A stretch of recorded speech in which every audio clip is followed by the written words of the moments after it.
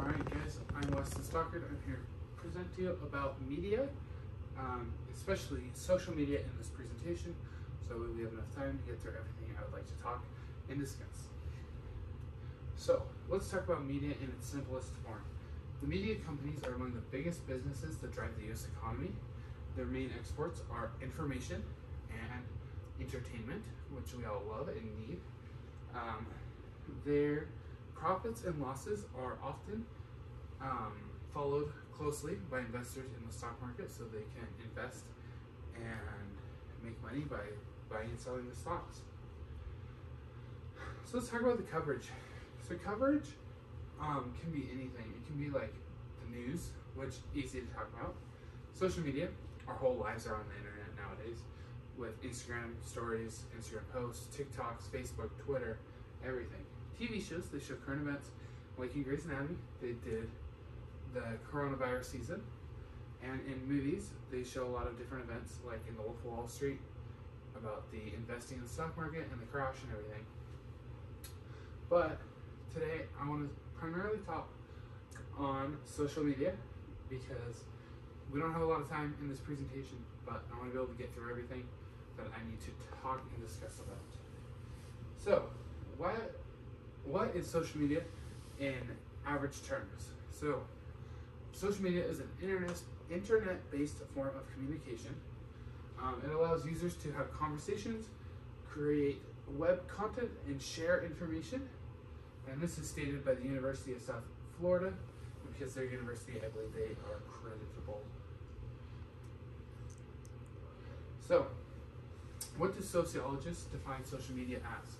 Social media network is a social structure made up of a set of social actors. This social actors part relates to the idea of dramaturgy, which, as we talked about in class, is where everyone is a member in a play that we call society. And this part of the play is the online part that we call social media. So, what are the social medias that are in the world today? Well, there's TikTok, that's a big one, Instagram, YouTube, Snapchat, Facebook, and Twitter. Those are the top 6 I have heard of and know, and I've even used all of them at some point. So, let's talk about a survey that I did.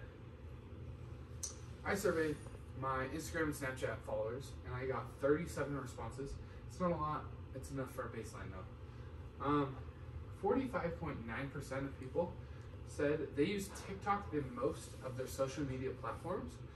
43.2% of people use Snapchat the most, and 10.8% use Instagram the most. Which, that shocks me that only 10.8% use Instagram the most. I would have thought it would be a little bigger and these would be a little smaller, but I really did not see any of the other ones on the list. So, why is TikTok most popular? Well, TikTok uses an AI, and it'll determine what you like to watch. This AI looks at how many times the video will repeat before you swipe. It looks at how many likes you give certain types of content, what comments you look at and read and leave on certain posts, as well as it just looks at your followers and the hashtags everyone uses to determine what you'd like to watch. So, if you like to watch sports, you would be pushed a lot of sports content, and that's why I think social media is so popular, or TikTok is so popular, because it caters to your own audience or your own views and stuff. So the effect of TikTok, because it's the most popular, TikTok is the one we're going to talk about the most right here. So TikTok consumes everyone's time, at least its users. Many people I know that watch TikTok on a regular basis will start scrolling, and then they will not realize how much time has gone by before they stop. They will be on it for over an hour with that thing. It's like 10 minutes. I personally do it all the time. It's really bad.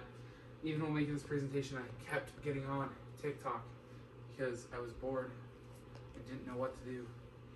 So then it made the presentation take 2 to 3 times as long as it should have. So the effects on the time for social media.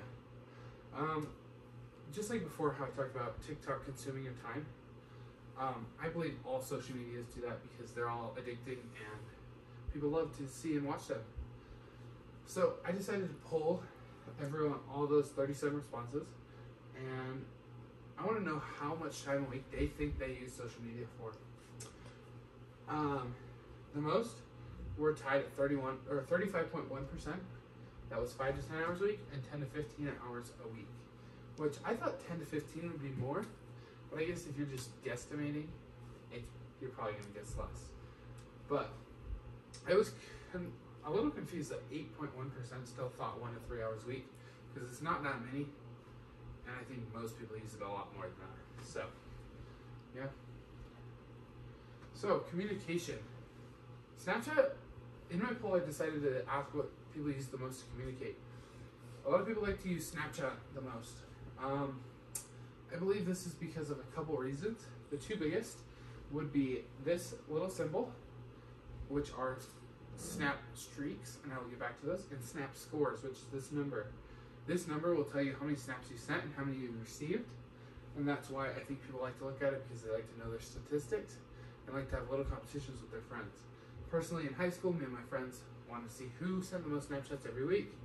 I won a lot of the time, not to brag, but I think that's pretty funny. And pretty fun at the same time. And then the streaks. Those are a idea or concept where two people will send each other a photo on Snapchat, and if you send it to each other, your snap score or your snap streak will raise up by 1 every day. And people just like to get those because then it's a fun little competition with yourselves to try and keep the thing alive. Also, people don't like the green bubbles. I hate the green bubbles. It's kind of lame. That's why a lot of people like to use Snapchat, because then you don't have to worry about these in a group chat when people have Androids or whatever. The blue is a lot more calming and easier to read even. So, is it good or bad? So I believe social media is a good thing. And I believe that because it's helped everyone be able to communicate with each other and those that they love. I was a little shocked that 16.2% of people thought that it was not a good thing, because to me that's a little like, what are you doing then? Because you're not communicating as much if you aren't using it. So yeah. And here are my sources that I used. I didn't know how to cite my survey, but there's a link if you want